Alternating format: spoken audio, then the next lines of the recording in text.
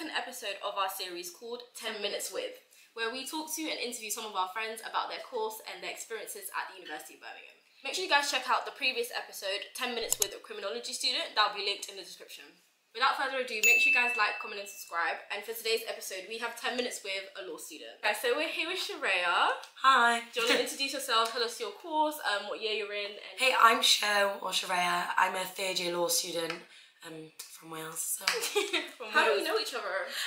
We are actually a part of the Birmingham Pussycats. Yeah. So we know Show through Cheer, 3 years together. And it's so sad it's ending. We're all graduating this year. Yeah. So Shoreya's going to tell us her experience of being a law student and UOB in general. Why did you choose to study law? And when you were applying, did you have any like career aspects in mind? Like, did you want to be a lawyer? Yeah, so like, I always knew that I wanted to be a lawyer. I don't actually know why.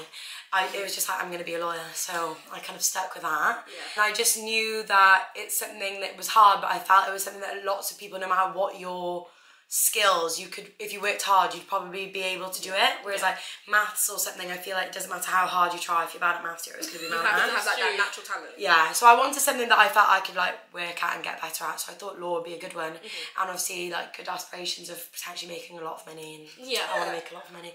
So yeah. Why did you choose University of Birmingham compared to any other university? Because you came from Wales. Yeah. So why did you think, I want to come to Birmingham? So there was like a few things that came into my mind when I was trying to decide. Firstly, there was distance. I didn't want to be too close to home where it would make me just retreat home all the time because I'm a bit of a homebird. But I didn't want to go too far where like I couldn't go home if I needed to.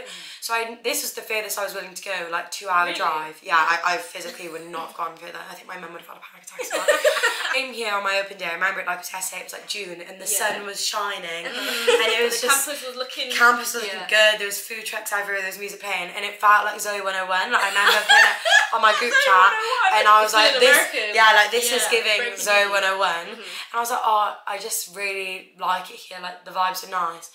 So this was the one that I could see myself at, and I heard about the nightlife because I wanted one which was very much academically Russell Group. Yeah, Russell. I wanted a prestigious university whilst also having as much fun as I would in a bit more of a relaxed uni. Birmingham just seemed like a good fit, and thank God it has been. Looking at the 3 years, so from first year, your favourite module or like aspects of law and your least favourite module? I would definitely say family law has probably been my favourite. I think everyone who would do family law would like it because I think everyone knows someone who's divorced or like anything. Least favourite, so many. No, I'm joking. Well, like there's always contract law. It's quite dry. You get no sort of personal interpretation of anything. It's quite just like these are the things. Learn it, do it. There's also ones which are quite vague, like legal communications, which isn't a real part of law, which you could do outside of university. It's more a skills-based module. Looking back, is your course what you expected it to be? Easier, harder?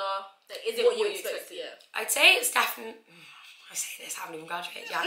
I'd say it's easier than I thought it was going to be, but not because of what I thought it was going to be, from what people made me scared about before I came to uni. I get that. I think a lot of people before uni underestimated me and they were like, you're doing law, like, you sure? And I was like, oh. Really? Like, yeah, like, not because I'm stupid. I guess other people see it as quite a serious, like, you need, I don't think they see me, who's the type of person who likes to be social and likes to spend time with their friends and have fun and stuff, as what they have in their head is a common perception of a law student who's someone who's always in the library and doesn't have a life.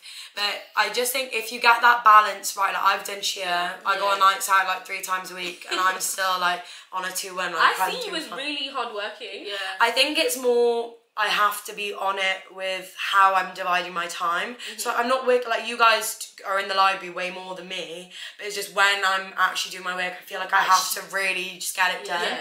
But I would much rather do that because I feel like I've got a nice like life balance and I wouldn't change it. Because I'm sure I could have probably be averaging on a first if I wasn't going on nights out and I didn't do cheer, but I don't want to, I'd rather you want to look back and have good memories. What was first year like for you? And like what was the transition from, did you go to a sixth form? Yeah. Sixth form to first year and then also first year moving into second, third year? It was quite an interesting one for me because I didn't do law at sixth form. I just didn't really see the point. So I didn't really know what to expect or what to come into, and then obviously we had COVID, so it was a bit different.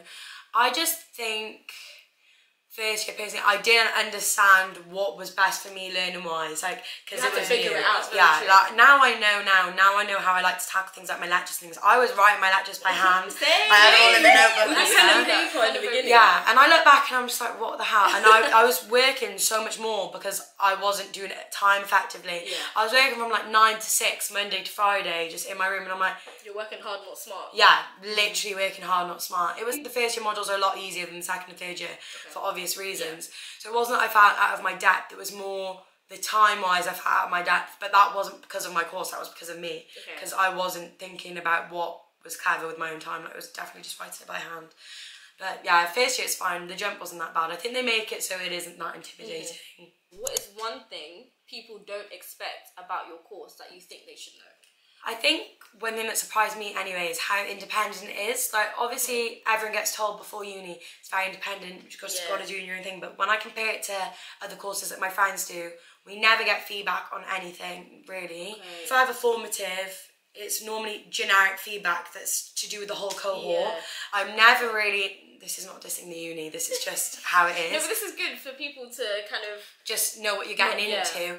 I never really speak to anyone. I couldn't tell you like the names of really anyone on your course. Yeah, not of my friends, of like lectures and things. Like, it's just very independent. If you are someone who needs lots of encouragement and lots of feedback and stuff, I just don't think it's your sort of course. I think you just need to kind of be an independent learner. And with me anyway, I didn't expect this either. My exams are always 100% of my module grade. So, like really? Yeah. So that's your one chance and that's it? So, well, for this year, which is a change, one of my modules that I've got coming up, it's coursework, which I hardly ever have. So I have like 2 pieces of coursework, but then my other 2 modules is always 100% exam. It's like, whereas like you guys would have assignments all throughout the year, that's why I also think I don't need to work as hard as much during the year, that's why I can go out as much. So I don't have anything to give in, but it's then that last few weeks of term is the worst few weeks ever, because there's like, there's no saving yourself. Like, if I do bad in this, I think I'm accustomed to it, and it almost works for me though, because it's like less work, and then when it is work, you just gotta smash it. And I think the passion does work. But you know me, like, I'm up for about 48 hours at a time with no sleep. It's rough. If you feel that you're someone who needs a lot of help, if you're quite a dependent person, I wouldn't do it personally.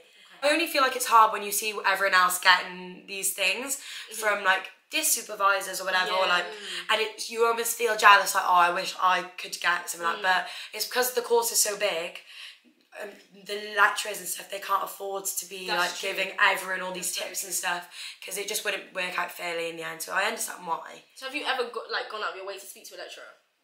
Like, emailed them about stuff? Never emailed a lecturer ever in my life. Sometimes if I have like a quick question, I will stop after a seminar, because I really need something I can ask. And don't get me wrong, they never be like, no. It's just, there's not set opportunities for feedback, you have to seek them. Because I feel like we have very structured like Q&A sessions, like drop-in sessions on Zoom. And I say that, they do have office hours and stuff. Yeah. Maybe I should rephrase it. I don't use these things. Lots of my friends, like on psychology, they'll constantly be emailing their dear supervisors or whatever. I'll constantly be emailing people, and I'm like, who are you talking to? Like, I never speak to anyone.